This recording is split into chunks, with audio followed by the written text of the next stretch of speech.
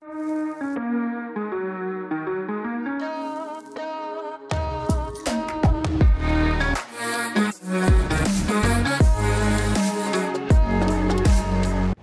it going, everyone? Very quick, hopefully very quick tutorial for you. So a lot of people struggle with babies who may be tie their umbilical cord in a knot, or even get their umbilical cord wrapped round them and tied. This little beauty is a DG pied, and typically what he's done, he's decided, or she's decided, to knot up the umbilical cord. Now, it's not wrapped around him or her, but what it has done, it's stopping the umbilical, it's stopping the yolk from being absorbed because it's in a knot. This baby was fully out the egg this morning, and it was still attached to the yolk and the umbilical cord. Now, what I don't like to do, I don't like to tie it off and cut it. That's kind of the last, or the second procedure, if you like. First thing I like to try and do is unknot it, and I'm going to show you how. Now, I'm not saying this is always successful. I think I've cut one umbilical cord and tied it off once, but this is the preferred method, what I like to do, so I'm going to show you now. So, got ourselves some blue towel. I've disinfected the tools, which are probing tools, okay, which I use to help undo the knot, and I'm going to show you how I'm going to do that. It's not going to be straightforward. Well, hopefully it's going to be straightforward, but it might not be. So the first thing I'm going to do is I literally just put the baby back in the egg while I got set up, but I'm going to show you, hopefully show you, it's knotted just there, okay, so there's a bit of a knot. So I'm hoping I'm going to be able to undo it, but there's always that opportunity or chance that I may not. So if I go a little bit quiet, it's because I'm going to be concentrating. So what I'm going to do, first of all, thread that through. As you can see, I can go through so it's not tight, okay, so I've got to get the baby through that knot. And as you can see, I know I've got to go that way. So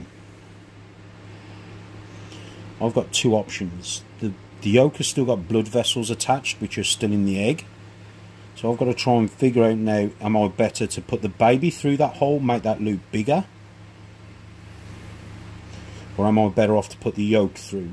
So I feel I'm going to be better off to put the baby through. So I need 3 hands.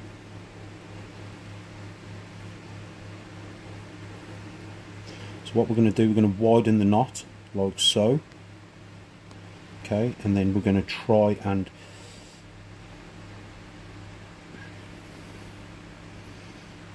so I need 3 hands, okay.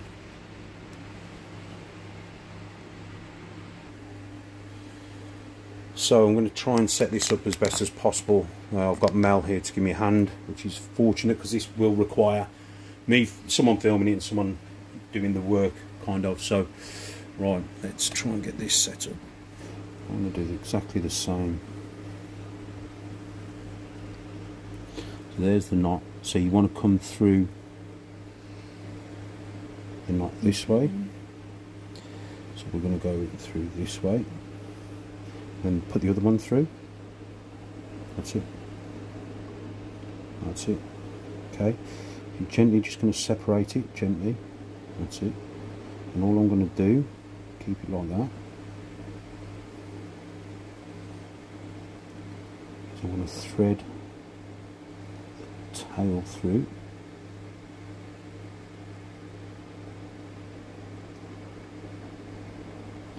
Come on.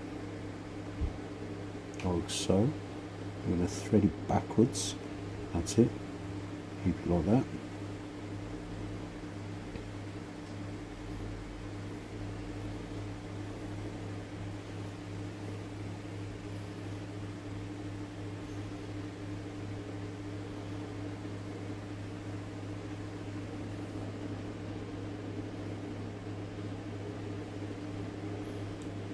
Come on.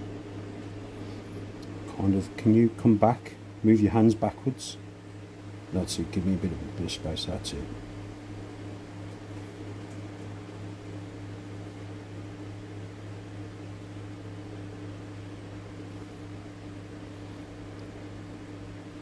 So just push it through like so. That's it. So now, if you let go, pull them out. So there we have it, guys. The knot is undone, still intact. It still has an opportunity to absorb that yolk. Now whether it does or not is another question. The baby's a little bit weak, but we've undone the knot now, so hopefully I've caught that as best as I can on camera. So I'm going to put the baby back in the egg, and what I'm going to do, I'm going to put some fluid in there, which will be sort of like basically water, which will be like purified water, which will obviously help all that stay moist and hopefully help the baby absorb the yolk. So you don't always have to jump in and cut the cord, guys. There is, as you've seen me there, it wasn't a tight knot. Using these ends, you can undo the tight knots because they are bulbous, so you can just literally just push it through nice and easy without causing any damage. Hopefully now that baby's going to go back in the incubator now and get some good rest and hopefully absorb that yolk. But stay tuned and I'll let you know how that goes. How's it going, everyone? Just give you a quick update on that baby. I'll probably add this at the end of the video, or if you've seen this at the end of the video, then it's obviously added. So this was the baby that we unknotted the knot in the cord. Now it did come out of the egg again, and then I put it back in and it stayed in there now. Now it seems to be that the actual umbilical cord has disconnected from the sac itself automatically, which is great. Not sure how this one's going to do because it seems to be okay. I mean, it's moving, all that sort of stuff, but obviously it's not had the nutrients like this one's had, or you know, this one's had, or any of them really. So keep an eye on this one now. I'll do some little stories as the time goes on, then I'll add it all together in one video for you guys to obviously see how I deal with things. And yeah, rather than just jumping in and cutting the yolk or the knotted area, you can actually do without that. So check back and I'll add some updates at the end of this video. How's it going, everyone? Hope you're all well. Just a very quick update video. I've just finished filming a YouTube video on this girl, and as you can see, this was the female with the knotted umbilical cord. I'm trying to do this one-handed. As you can see, she's gone through a shed cycle and she's doing okay. The fact that she's gone through her shed cycle is a very positive thing for me. I think that's a good, healthy sign. She didn't absorb her yolk due to the fact that the knot had been there for too long, possibly, and the female just couldn't absorb it. But anyway, she's gone through the shed cycle, so I'm just about to set her up. I think she's beautiful, absolutely beautiful, and we're going to get her feeding. She obviously didn't absorb her yolk, so I'm pretty confident she'll be hungry. She's tongue flicking, looking like she's ready to explore the world. But I love the DG Pie project. Unfortunately, I have hatched something that I want to spend more time on, which requires more racks or more tubs, let's say. So I will be letting go some of my double het projects like the DG Pied.